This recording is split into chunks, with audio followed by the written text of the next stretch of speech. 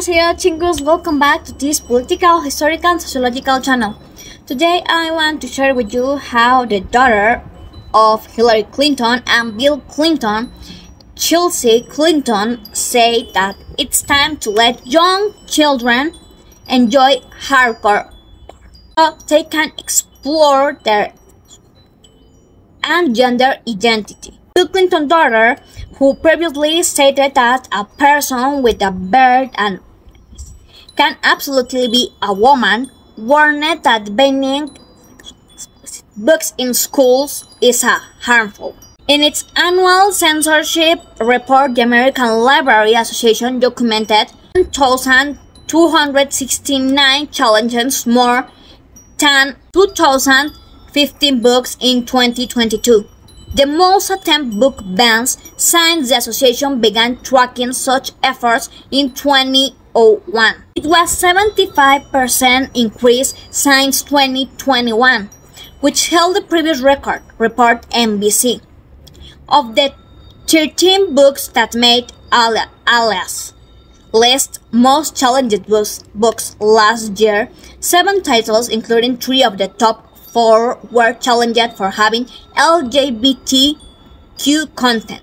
A total deprivation, because our kids are kids. Why they have to see that kind of things that are for adults? To destroy our kids' childhood.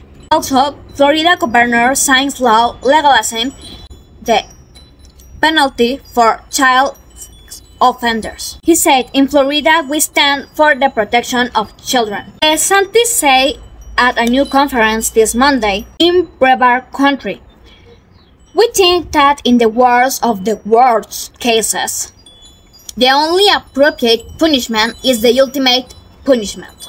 But in 2008, U.S. Supreme Court justices issued a 5-4 ruling that barred state from death of a child when the crime does not involve death of a child.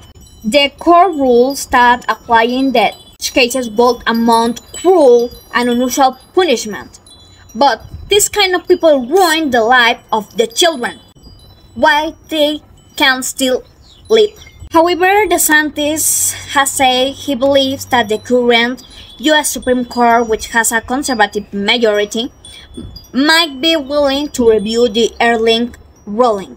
He said to the press, "We think that the decision was wrong. This bill sets a procedure to be able to challenge that as precedent." DeSantis signed 2 other bills Monday, focused on the criminal justice system.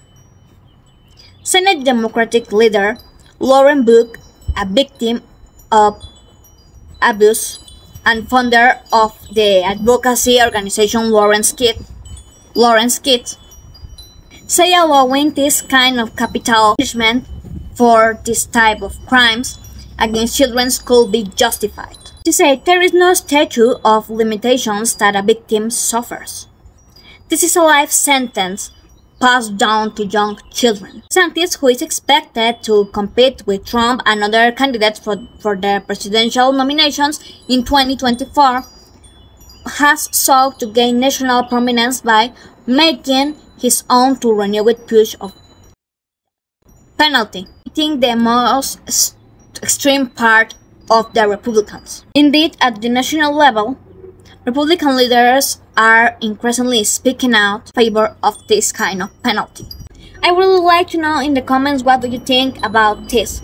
You're in favor or against this type of law he's presenting? If you like, I would love if you give me thumbs up, subscribe to my channel, and share my video to get more people. Thank you very much and see you next time. Bye!